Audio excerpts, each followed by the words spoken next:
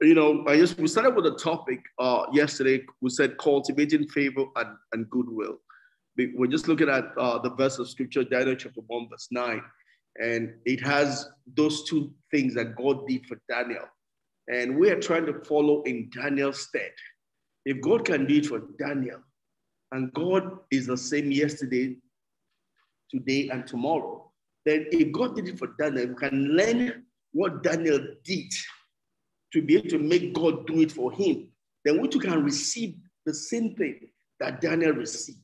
So that's why we use the word cultivating it. We see a picture of God bringing someone into a place of favor and goodwill. And the Bible says that scriptures are given to us as an example, right? So we can take Daniel's example and walk in the same thing that Daniel walked in. Daniel walked in the place of favor and goodwill. And it's something we need. It's something we want for our lives, right? Because we want it and God wants to give it. We see a pattern from Daniel which we can copy so that we too can walk in favor and goodwill for our lives, right? And that's what the whole verse is about. And that's all we're about, is cultivating that which is available in God for us, right? And to read the verse again, it says, now God had brought Daniel into favor and goodwill of the chief of the eunuchs, right? That's from the New King James Version. We started yesterday and we defined what favor is. And we said favor is that which is received either directly from God or indirectly from God, right? When we receive it indirectly from God, then we're receiving it from someone who is standing in a place representing God. God is using someone to give it to us, right? So that person is standing in the stead of God, right? And it comes to us to work for us honor. It gives us advantage. It gives us preferential treatment. It differentiates us. It marks us out. It gives a redemption for us. Don't forget the word redemption also means to mark out, right? To separate for good things, right? And we'll take our writing scripture there from James chapter 1, verse 17, apart from all the other scriptures we shared.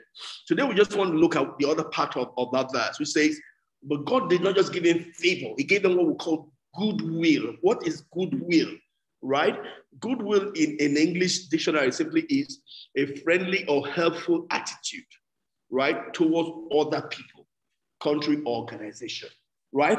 So the word goodwill is something that is an attitude per se. It's a disposition, right? It's a disposition to do good. A disposition to do good. Favor is that which is given. Goodwill is that source from which favor comes, right? Don't forget, defining favor yesterday, we said favor is that which comes from goodwill. Now, goodwill is the source of favor. Favor is that which we obtain, right, from a place of goodwill, right? The word good, we say again, is defined by God. So we can use the word good means God will. It's a place of God willingness. Anything that comes from goodwill is something that comes from God. It is not something that comes from God. There is no goodwill, because goodwill is God will. Is a place from which proceeds all that God wants to give to us, right? It's what you might call the bosom of God, right? Because good is the word God. God is good. God defines the word good. So goodwill is a place where all that God wants to give to us proceeds and flows from, right? So tomorrow we'll continue from there tomorrow. My time is up. So goodwill is simply a place, a source from which favor flows. Favor is what we want. Favor comes from goodwill or Godwill, right? And we'll continue tomorrow.